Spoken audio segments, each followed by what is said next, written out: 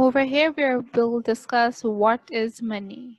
Now, you might find even this question to be very weird. Like, why am I asking you what is money? Because you have seen money since you have grown up and you use money every day in order to make purchases.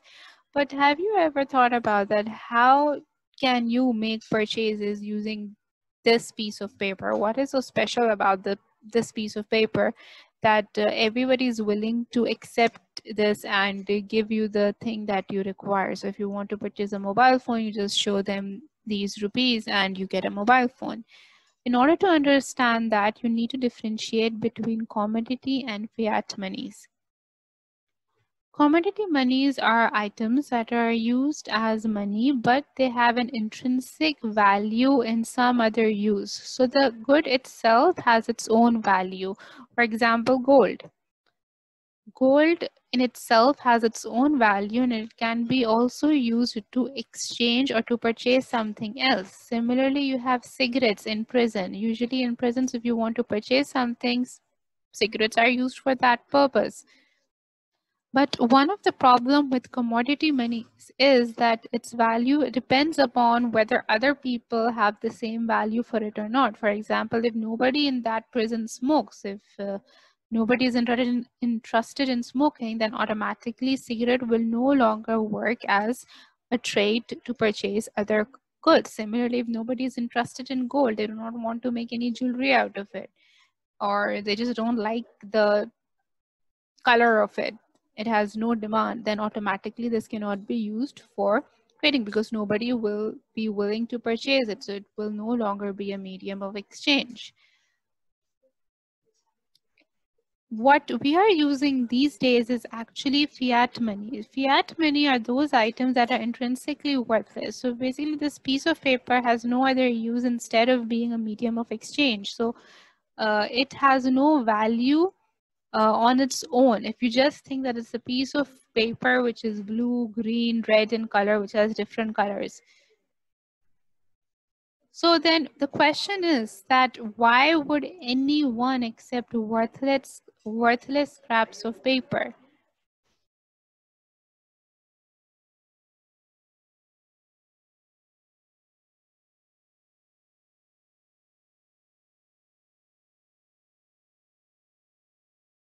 If you have answered this question by saying that because these worthless pieces of paper are actually backed by gold and silver, your answer is incorrect. These pieces of paper are not backed by gold and silver. So there is actually nothing backing it at all. So then how does it have value? That is the question, that if nothing is backing it, then how does it have enough value that everyone accepts it? The answer is that your government has taken the steps in order to ensure that the currency will be used for trading purposes, and they have done this by declaring it as a legal tender. That is, it declares that its money be accepted in settlement of debts.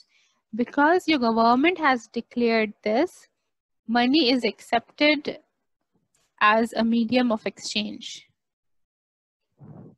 And see, even over here in every currency it is written that mutalbe par ada karega. So it means that it is used in order to settle debts. But if you go to the central bank and you give this 1000 rupees and you ask for gold or silver, they are not going to give you anything. They will give you a lot of 100 rupees note in exchange for this, but that is it, or a lot of 50 rupees note. Now, the government also has to make sure that they do not debase their currency. Because if they debase their currency, debasement means that if they print too much money, this money is going to lose its value. And this has happened in some countries, that they have printed too much money too fast. Because of that, they have expanded the supply of money too quickly, and money actually lost its value. This happened in Zimbabwe. In 2007, they faced some public water system issues, and the president over there said that where money for projects cannot be found, we will print it.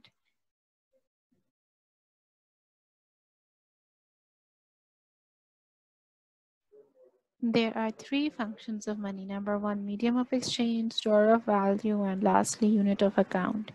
Now, medium of exchange means that sellers generally accept and buyers generally use money to pay for goods and services. Now, suppose if there was no money, in that case, you would have to resort to a barter system in order to make trade. So now imagine that you want to buy eggs for breakfast. You will have to find somebody who has eggs and then you would have to trade with them something that they would want. That means that that would require double coincidence of wants.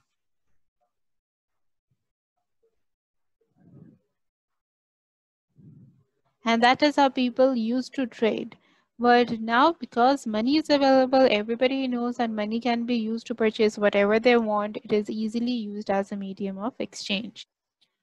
Okay, so now we're going to discuss store of value. So an asset that can be used to transport purchasing power from one time period to another means that that has store of value. So because of money, you can store it as surplus earnings in a bank account. You can use it to purchase other type of investments and so on. But the main disadvantage for this point is inflation. The store of values is going to decrease as inflation keeps on increasing. And if the country has hyperinflation, then they will see that the value decreases very quickly and very significantly. Then you have the last property, which is unit of account. It means that a standard unit that provides a consistent way of quoting prices. So you can easily put any cost on anything. So you can have something for 5 rupees, 100 rupees, 105 rupees.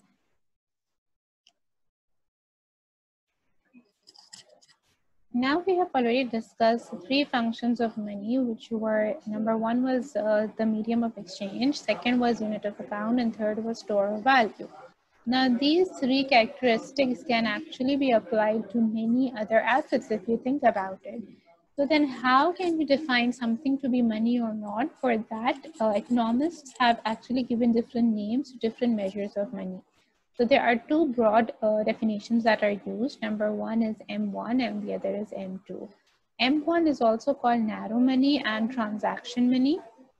It is a money that is usually used for transactions, and it includes the currency held outside banks, the demand deposits, the traveler's checks, and other checkable deposits. So this is basically money that is as good as cash because it can be very easily withdrawn and used for transaction purposes.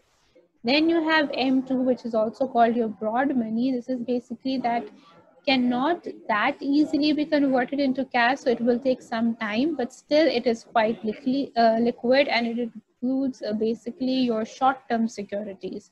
So it's going to include your savings account, the money market accounts, and other near monies, and you added that in your M1. So it includes narrow money plus any other amount available in liquid assets that can be easily converted into cash.